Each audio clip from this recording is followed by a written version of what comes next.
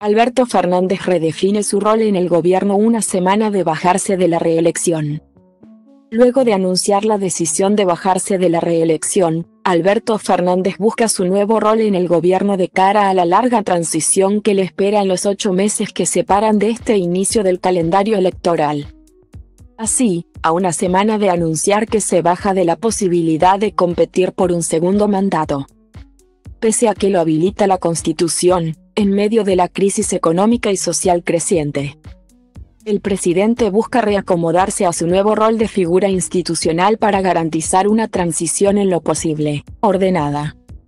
Horas después del discurso de Cristina Kirchner, Fernández se mostró este viernes sobre el cierre de la peor semana de incertidumbre política y económica para el gobierno.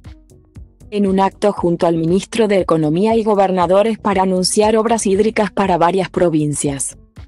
Sin distinción de partidos políticos gobernantes, al acto fueron invitados gobernadores del peronismo, pero también de la oposición.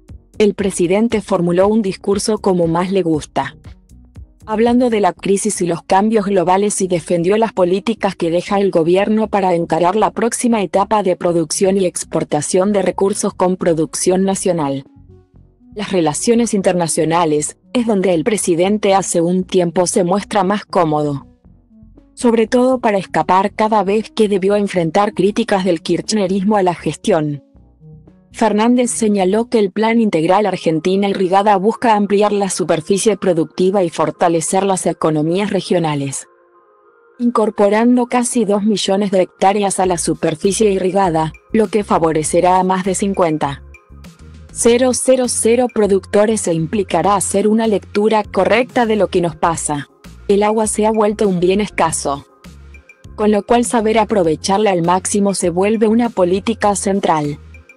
El jefe de Estado destacó que esto es un paso muy importante, son 2,000 millones de dólares que entidades financieras ponen al servicio de la Argentina, para que potenciemos nuestra capacidad productiva en todo el país. En otra muestra para intentar llevar tranquilidad al escenario político y económico. Sobre el final de la peor semana de incertidumbre por la corrida cambiaria, Alberto Fernández oficializó este viernes la convocatoria formal a las PASO con un decreto publicado en el Boletín Oficial, para el 13 de agosto. El presidente seguirá con una agenda abultada de actos oficiales, anunciando obras y medidas del gobierno, acompañando a varios ministros, en un intento de mostrarse activo en la transición. Quienes conocen los movimientos del presidente en la Casa Rosada notaron en los últimos días que se lo ve bien, pero con cierto ánimo de desilusionado, como arrepentido de haber anunciado con tanto tiempo de anticipación que se baja de la reelección, por la pérdida de centralidad que eso puede significar a la hora de sostener en relación con la definición de medidas de gobierno y de cara a la definición de candidaturas.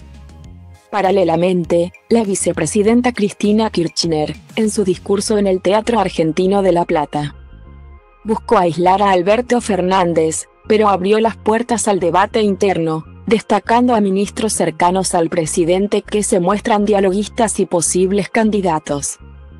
Visiblemente feliz por haber ganado una batalla interna Alberto Fernández, la vicepresidenta mostró que la relación con el presidente sigue tensa, pero no está del todo rota en el gobierno, en lo que se interpretó otro mensaje de calmar a los mercados. Mientras el equipo económico negociaba este viernes nuevas pautas y un desembolso del FMI, Cristina les envió un gesto de amistad a la ministra de Desarrollo Social, que el Victoria Tolosa Paz, posible precandidata a la gobernación, y a otros moderados como Daniel Filmus, Gabriel Catopodis, y al vicejefe de gabinete principal operador político, Juan Manuel Olmos. Todos, menos Alberto Fernández, compartieron palco el viernes entre la plana mayor del kirchnerismo como Máximo Kirchner, Axel Kicillof, Guado de Pedro y Andrés Cuervo Larroque.